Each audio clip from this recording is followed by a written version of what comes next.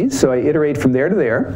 I get the value of the matrix from the value array, but now I have to do something a little bit nastier than I usually do. I need indirect addressing, because I have to look up this number from the index array and use that as a subscript to go to the X array to figure out where it is. And so this indirection is what makes this much less predictable and much harder to parallelize than standard dense matrix vector multiply, because I don't know where it is until I get there. So let's talk about how to parallelize this a little bit. And so what's the simplest thing you could imagine doing? Suppose I had 4 processors.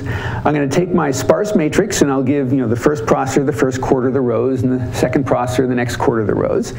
And I will say that it also would be natural to say each processor owns 1/4 of the entries of Y and 1/4 of the entries of X. That seems like a natural thing to do. But is that always necessarily going to be a good idea? What if there are not very many non-zeros up here and lots of non-zeros down there? This will not be a load balance problem. So what I'd like to do is figure out how to assign rows to each of these 4 processors. So what I need to do is take all the row indices, 1 through n, and break them up into P, or 4 in this case, disjoint pieces. What do I want to optimize? I want to load balance and I want to minimize communication, right? The usual stuff. And what each processor is going to be responsible for is doing the dot product of the rows it owns with the entries of X and storing that entry in Y. So that's what it's going to be doing. And so what I'd like to do is figure out how to do that so that everybody does the same amount of work. And the thing is, if processor 1 only owns that subset of X, but it needs some data from another processor, there's where the communication comes from. So I want to make sure that each processor owns as much of the data locally that it needs to touch on X.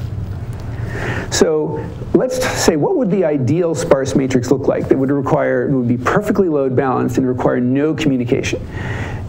So this is not going to be the typical matrix, but it sort of gives us a hint of what we want to get close to. So the best case would be block diagonal. So I suppose I had 5 processors and my matrix looked like this. Everybody would have just all the local data. It would own that subset of X, that subset of Y. All the communication would be completely local. This guy doesn't need to get any entries of X from anybody else, because all they're going to get multiplied by is 0. And then it updates the locally stored entries of Y. And since all of these are equal size, n over 5 by n over 5, it's perfectly load balanced. Obviously, not every sparse matrix looks like that. So what I want to do is reorder the rows and columns of my matrix so that it looks as much like this as possible, right? So I want to sort of figure out what's the right way to restructure it all to make that happen. So just to summarize my goals, I want to load balance. So what's the load? If I have to do a dot product, let me go back here, of this row and that in that vector, it's the number of non-zeros in that row. That's my work. So if I'm assigned these rows, how much work do I do? It's the number of non-zeros in all those rows. So I'd like to balance that everybody gets about an equal number of non-zeros. If I want to balance memory, it's exactly the same thing, because each non-zero is a storage, so that's the same problem. I also want to minimize how much I have to communicate. And in this picture, it was perfect, because the only data I needed was local to me, right? The green guy gets multiplied by there. I don't have to talk to anybody else. So I'd like to minimize the number of non-zeros out in all of these blocks. I'd like to put as many of them right here in the middle as possible. And then there's all sorts of other optimizations too that are analogous to your homework 1, where I try to pack things together for cache purposes. But let me just concentrate on these 2. So I think I've said this before, but I'm going to say it again. Graphs and sparse matrices are just 2 different languages for the exact same mathematical thing. So I'm going to bounce back and forth between that language all the time. Here's a sparse matrix, here's its graph. And so in this case, there's 1 row and 1 column for each vertex here, so 1 through 6. And there's an edge in the graph for every non-zero in the matrix. So in this case, it's a symmetric matrix. So 1, 4 is non-zero and 4, 1 is non-zero, and that's green, and that corresponds to the green edge right there. So these are just different data. It's exactly the same mathematics, and so I'll use those ideas going back all the time. And so what I want to do is partition, break this matrix up, and that's going to be the same thing as partitioning that graph. So let me just show you the picture. So suppose that I partition the matrix by breaking it up into the first 2 rows, the next 2 rows, the next 2 rows. What does that correspond to in the graph partitioning problem? I've grouped together rows and columns 1 and 2. That means I'm partitioning this graph so that 1 and 2 belong to the same partition. I've put rows 3 and 4 together, so those are one partition in my graph. And I've put rows 5 and 6 together, so that's another partition. And so that's sort of a natural relationship between the two. So now, what do I want to do? I want to load balance and I want to minimize communication. So what's the load balance?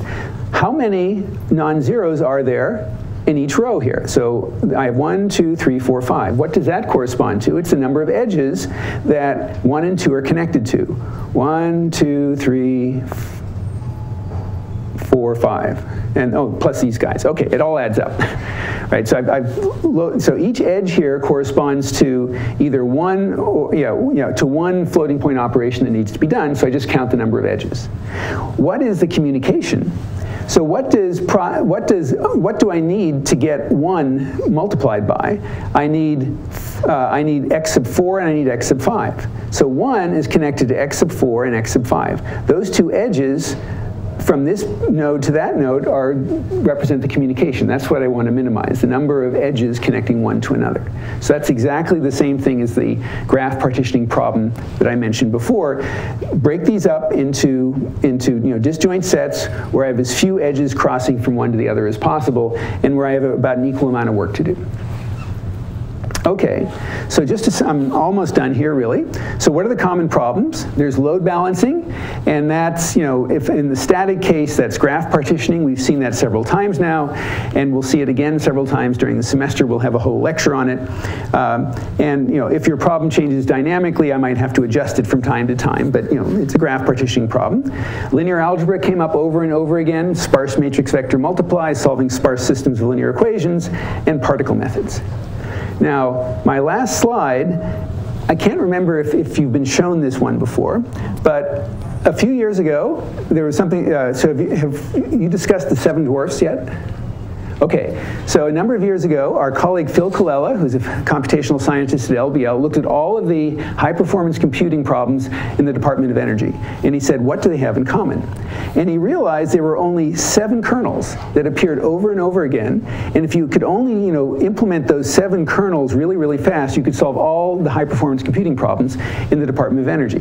So high-performance computing, what were the kernels? It's these red bars. Dense linear algebra, sparse linear algebra, FFTs, spectral methods, n-body codes, MapReduce, that's embarrassing parallelism, and then something called operations on structured grids, like where you average with your north, south, east, and west neighbors, and then unstructured grids. So we just did all of these guys. We just saw examples where all these come up. These 2 come up in PDEs, and I'll talk about those next time. So this is all you need to make high-performance computing run fast. Now, after Phil did this was a number of years ago, a bunch of Berkeley faculty and students got together and said, okay, that's good enough for high-performance computing, but what about the rest of Silicon Valley? Games and machine learning and finance and all of that stuff.